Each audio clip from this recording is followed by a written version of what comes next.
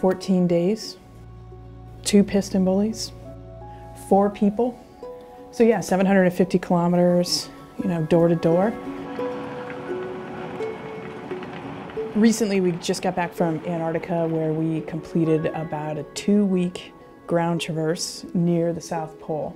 We're basically driving piston bullies, tracked vehicles similar to the ones that groom your ski areas.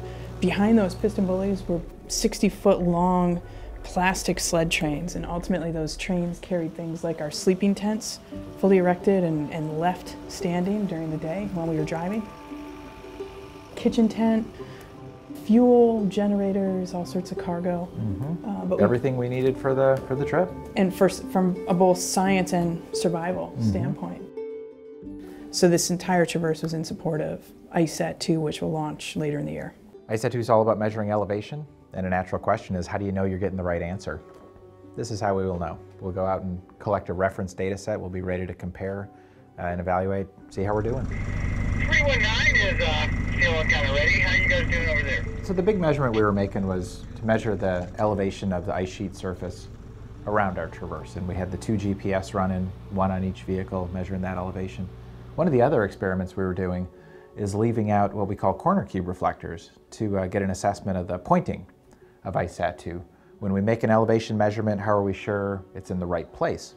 So in this picture, you can see a bamboo pole with a little white cap on the end of it. And embedded in that cap, a little piece of glass about as big as your pinky nail, and calibrated to return green laser light from the satellite. Bounces off of this thing and goes right back up to the satellite again, super reflective. So these things, as Kelly has demonstrated, show up in data with altimeters like ICET-2. When you first get to South Pole, and you're coming from McMurdo, which is a nice seaside town right at sea level, and South Pole is what, about 10,000 feet. And yeah, you notice it pretty quickly. The temperature is a lot colder than in McMurdo. It's probably 30 degrees, 40 degrees colder, and 10,000 feet higher. Walking from the camp to where we're putting in an array, for example, would be a 10-minute walk, maybe 5 minutes. A couple breaks on the way, it's still pretty high. The plan is to repeat this traverse for the next 3 years, so 4 years of data total. And that would last the mission lifetime, the mission requirement lifetime for ICET-2. ICET-2 has 1,387 orbits, and so it's cruising around the world, and it's got these unique tracks that repeat every 91 days, and all of those tracks converge right here at 88 South. And so our route crossed, what, 20% of them?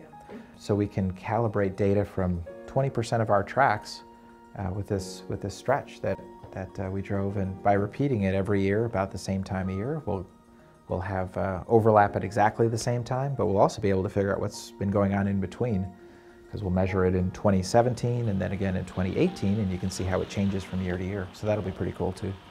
It'll quickly become the best surveyed piece of either of the ice sheets.